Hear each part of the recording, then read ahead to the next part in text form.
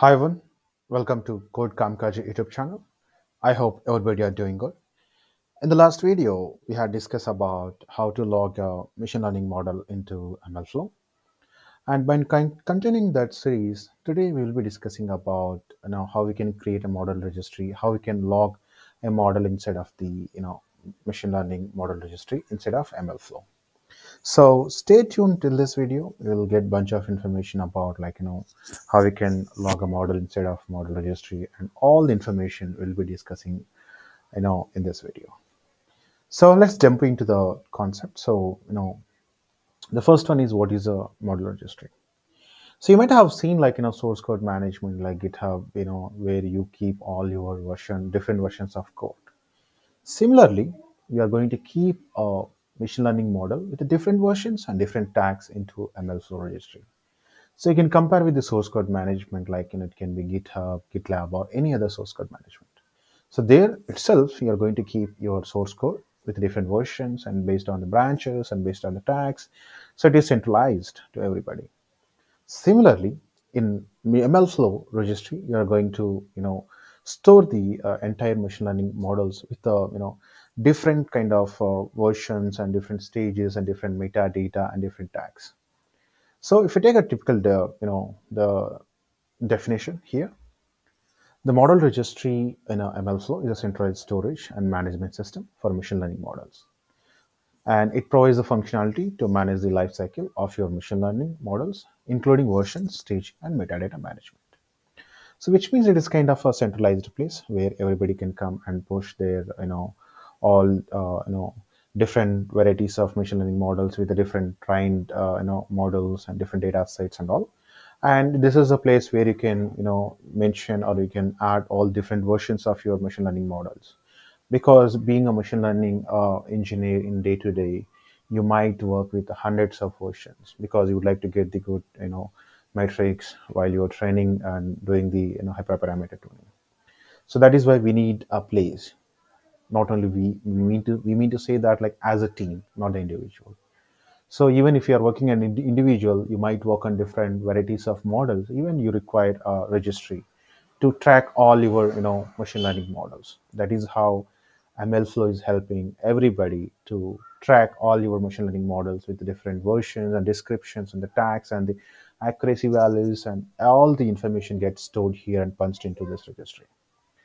So now we have the key features with this MLflow model registry. The first one is versioning, staging, metadata management, and tagging, and model signatures, and integration with MLflow tracking and access controls.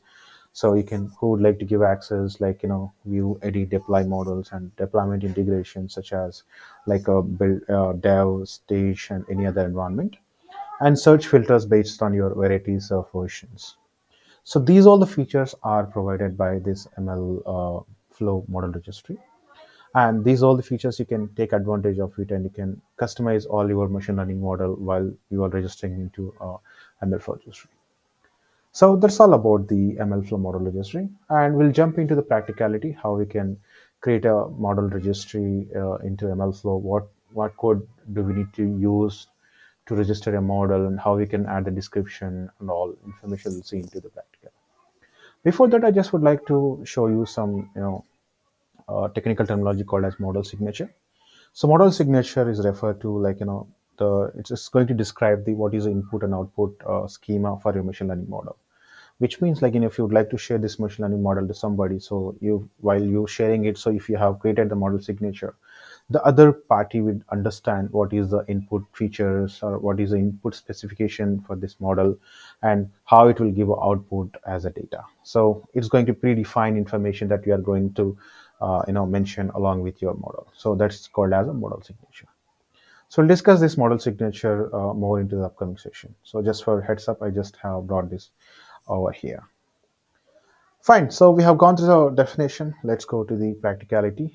So I'll clear the session, this screen, and I'll come from the beginning. So I have not done much complicated code here. So already we have discussed about all the libraries, load data, and train data, and I'm going to take the here as a logic segregation, and with the max iterate 1,000, and So it is my prediction, and I'm going to calculate the accuracy into y and y test and y pride with the accuracy of 2f. And here I'm going to use the interest signature as x text and y text. So here I'm adding my MLflow UI, and I'm going to call my experiment name as my first test experiment. And after that, I'm going to start my entire MLflow runs. So here I'm going to mention my model name as a registry name, and I'm going to give the description of my uh, you know this particular model, and who was created, that was me, so Sheikh. And here first I'm going to log the model, and later I'm going to create the registry. So this snippet is related to logging the model, so we have already discussed about it. So here I'm going to take advantage of a client, and I'm going to register a model here. So the model name would be say registry name would be the model name. So here you can look into that. So this is my model name, and this is my model name. So that's why I mentioned as my first model registry, so which is going to map as the same to the your registry name. And this is the description of your entire the this particular one. And here I'm going to add the tags, which is the registry of my model, and the versions, because like whenever you're punching all your machine learning model into your MLflow, so every time it has to append the version. So that's why I'm going to call the version as a version. After that, it's a numerical number 1, 2, 3 up to a number, because as a machine learning engineer, every day you might work on a number of versions of your machine learning model. So that's why it is better to maintain a version of your machine learning model. So that's why I given a version with the starts with the 1, and this statement related to that. So which retrieve the latest versions, which is going to register. And after that, like in this descriptions and tags, which is very similar, like how we can add the tags, who was created, and accuracy. These all information get punched into your machine learning model log level. And after that, I'm going to iterating via my key and values with the tags and items, and I'm going to call the names, versions, and key values. And after that, I'm going to print the model name and latest version on my CLI.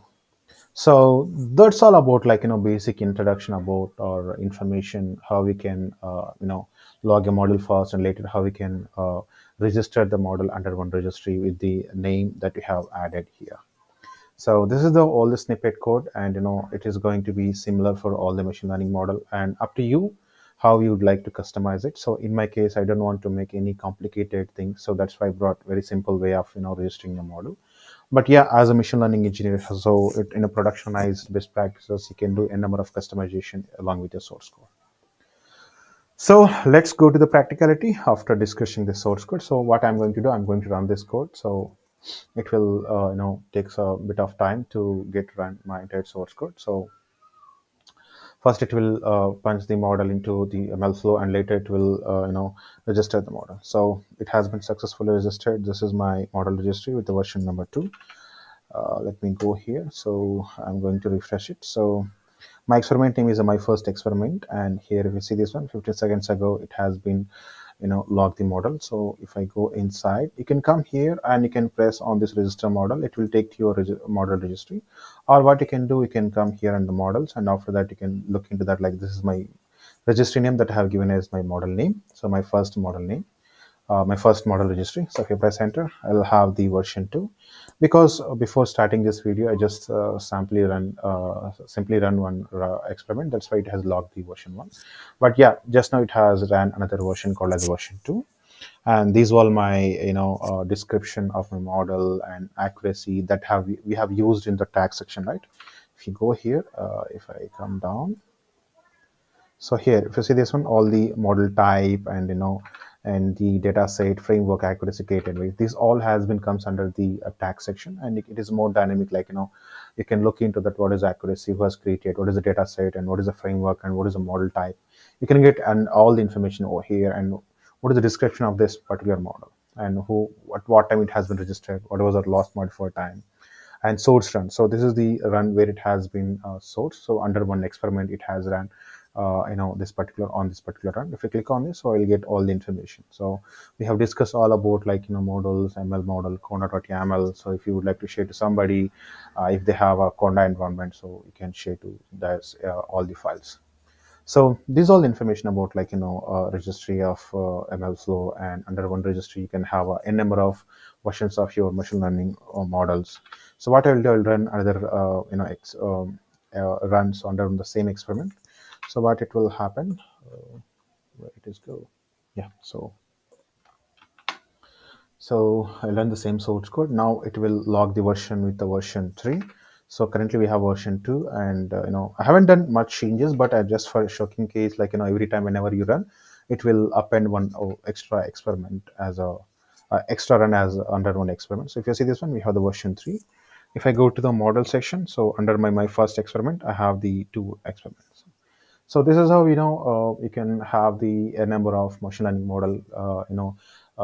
First you can log it, and later you can keep all these models under the one registry of MLflow, and can get tracked all the machine learning model. And if you'd like to share to somebody, so you can make a collaboration between your entire team members. And if you have a bunch of people, and if you would like to make all the runs to be under one registry with the experiment, so you can add it. And you can do the customization also. You can add a multiple experiments names under a single registry. So it's up to your customization you would like to do it. So yeah. So yeah, I hope it is clear for everybody of model registry in MLflow. And if you haven't get cleared about this explanation, I request you to drop your comments in comment section. I'm happy to reply you back. So yeah, that's all for this lecture, and thank you for watching this video, and share to your friends and family members who would like to learn MLflow and MLOps and upcoming technologies. And thanks for watching. Bye bye.